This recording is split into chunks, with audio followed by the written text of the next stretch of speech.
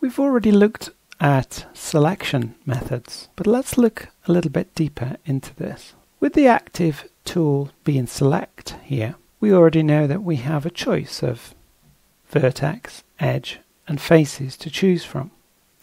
You'll notice as well that I have to keep coming to this menu here every time I want to change from one to the other, which can be a little bit tedious. So what I've done here is I've assigned a hotkey to these so I can just toggle through them very quickly. To assign a hotkey, roll over the item you need assigned and hit the End key on your keyboard.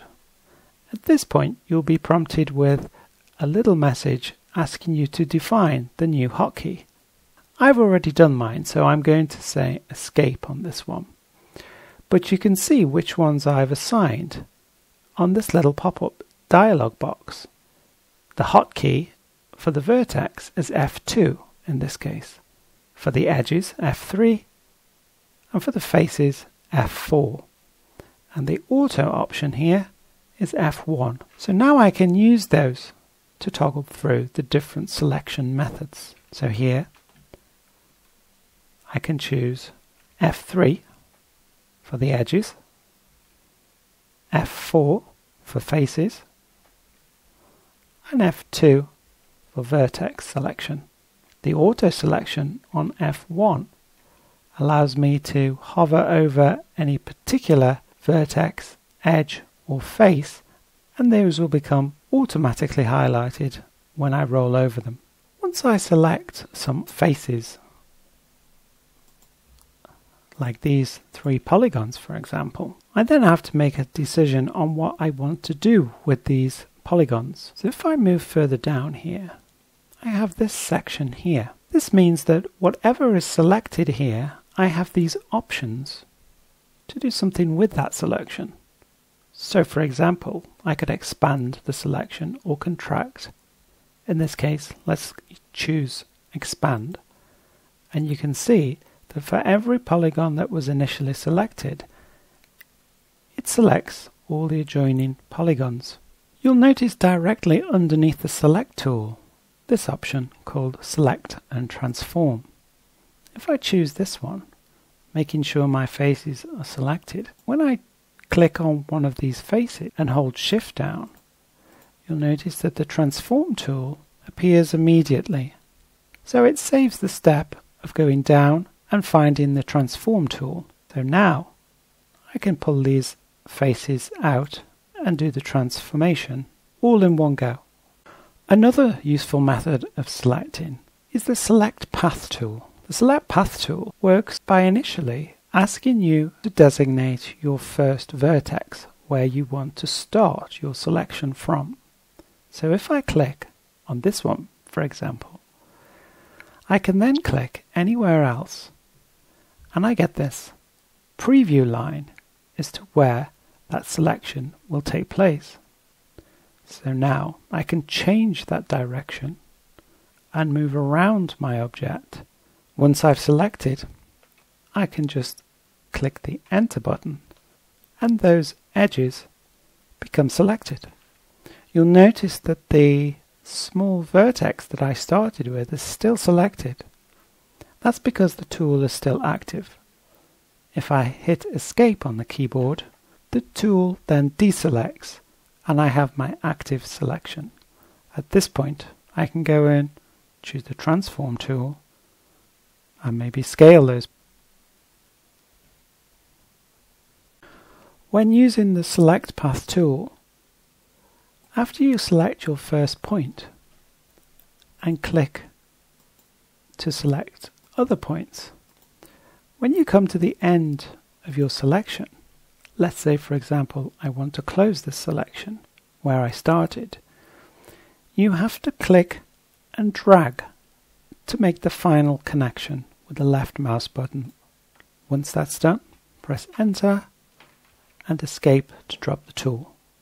So it's important to remember when you've selected faces, edges or vertex that once selected you have the ability then to use the selected menu to modify that selection, either by coming over here to the left hand side of the UI or by hitting the quick access menu using the spacebar. And here you can see selected menu items here. So for example, in this case, I may want to extrude these faces. I have the selection of faces already selected, and I can now choose to expand this selection outwards, or I could contract it. This option here essentially deselects everything. Control D will do this as well on the keyboard. This option will invert the selection. If I click on here, everything else is selected apart from the original selected polygons. By clicking again, we'll invert once again. Here I have two cubes in my scene. The green cube in the polygroups panel has some polygons selected already. The blue cube has nothing selected. If I choose this final option here, this will invert the selection that I already have and include any other groups inside my list as a selection. To demonstrate that, I'll just click on this option here, and you can see that the original selection is now deselected and everything else, including the blue layer, has now become selected. In this example, the blue and green cube have been placed on a single green layer. If I want to change this and put the blue cube on its own layer, I can do two things. Firstly, I could double click on the blue cube, and over in this panel here, I can create a new layer. I'll call this one Cube Blue. With this selection active, I can now come over to this icon here, where it says Move Selected Faces to the current layer. My current layer is Cube Blue.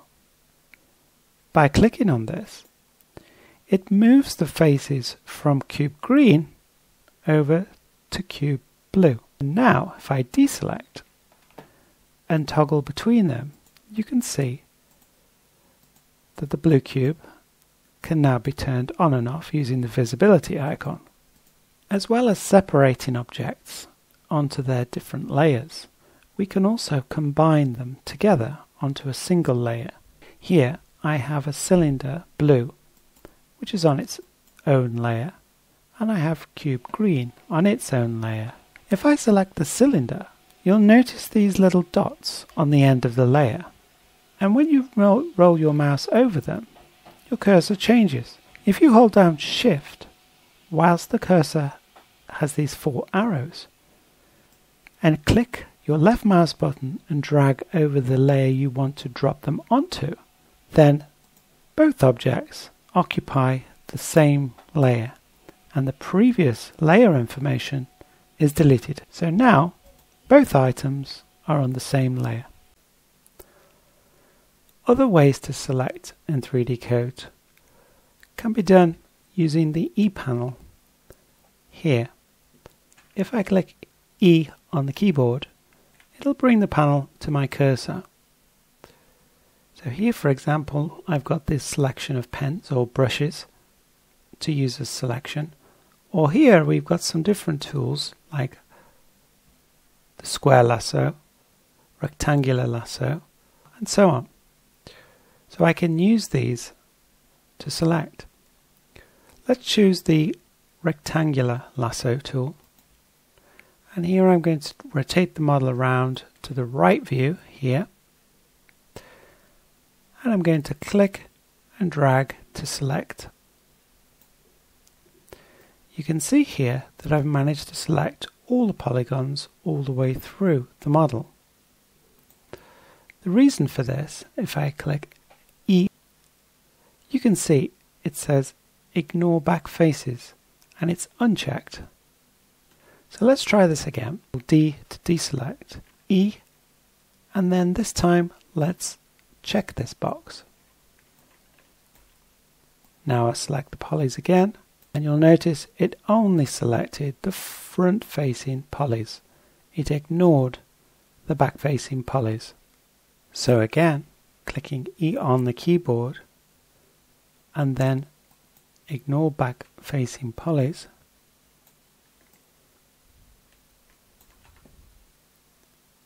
unchecking to select through. Here I can now use the same marquee, hit Control on the keyboard and then deselect polygons like so. Using a different tool here, I'll click the E key on the keyboard to bring up the E panel and this time choose Vertex Lasso. So here I'm going to hold Shift down just to constrain my selection, and I'll click and drag the marquee around like so, closing it at the end. This selects the shape for me, which is continued right the way through to the other side because I have the Ignore Back Faces unchecked. Let's try this again using the Vertex Selection tool, and also let's make sure vertexes are selected. Here I'll draw a selection using the same tool, and you can see that the vertexes have been selected. Under the Selected option on the left hand side, we can see here that we have a number of options based on our selection, including Store and Load Selection and Clear Selection. If we want to store and use this selection for another time, we can simply click this button. Then we can save our selection. If at any time we want to bring that selection back, we simply go to Load and reload our selection. Here I'm going to select a portion of this cube and place it on another layer. First thing to do here is to use my rectangular marquee, and I'm going to choose Faces as my selection option. I'll draw around these polys here, selecting all of them. Now I'll create a new layer and use the icon Move Selected Faces to Current Layer. Make sure that the new layer is selected and hit the icon. Now those objects have been moved to the other layer. Let's deselect and we can toggle through and see. However, you may think that these are separated, but if I move the new layer, you'll notice that they are still connected. This may be okay and may be the result you're looking for, but if you expected them to be disconnected, you'll have to select the edge. Let's escape and use our Edges tool and change to a brush selection and make a selection like so. Then I'm going to come down to the Selected menu and choose Split Edge. Now you can see that polygroup 2 in this case has now changed colour, indicating that it is now separated from the previous mesh. I'll drop the selection, select all the faces on the layer called polygroup 2 and use my Transform tool. And now you can see those objects are separated. Sometimes you may want to make quick selections. If I've got my edges selected here and I select by double clicking on an edge, you'll notice it selects the whole loop. I can continue to do this all the way around without holding Shift down to multi-select. If I decide I want this line of edges to be selected, I simply double click, and where the selection terminates on my original selection, this one will not go beyond on either side. So again, clicking anywhere between those two selections